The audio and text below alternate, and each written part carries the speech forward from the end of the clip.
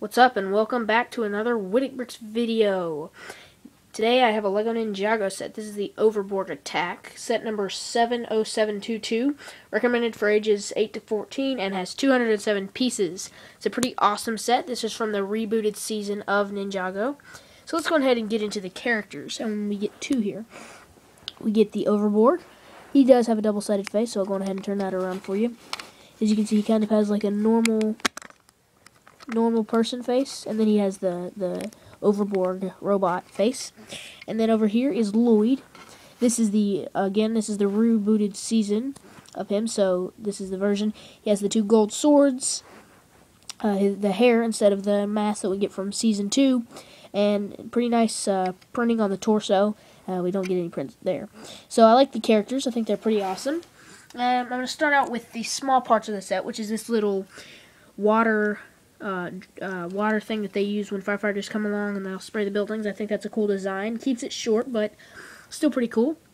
And then we get a ramp that the bike, in just a minute I'll show you the bike can go up that.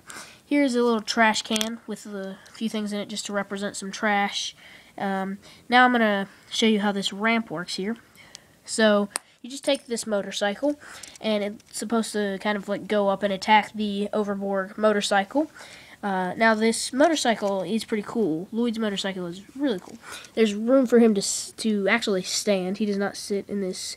He actually stands there. It has these really cool blades that stick out from the back. I think that gives it a cool design there. However, it does get annoying that sometimes these will fall off, but still pretty cool. The bottom of it is actually used Technic pins and Technic connectors, and then you have these really cool wheels. But my only problem with these is that they don't roll very easily, so you can't like take it on hardwood floor and roll it. But they still do, and they work, so it's a cool motorcycle overall. Now, the awesome Overborg motorcycle. This thing is huge. As you can see, it also has the blades, except these are silver. The blades sticking out from the front. I think those look awesome. And you have this one big tire piece that goes over the entire motorcycle down here on the bottom.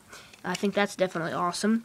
And here's a little place where the Overborg sets, and you can see he can hold on to the handles there, and that's where he sets. He has these awesome weapons too. You get kind of like a chainsaw axe type thing, and then you get a katana. So you can remove this and kind of like, say it's like a spider, I guess, that he walks on. Kind of looks like a spider there.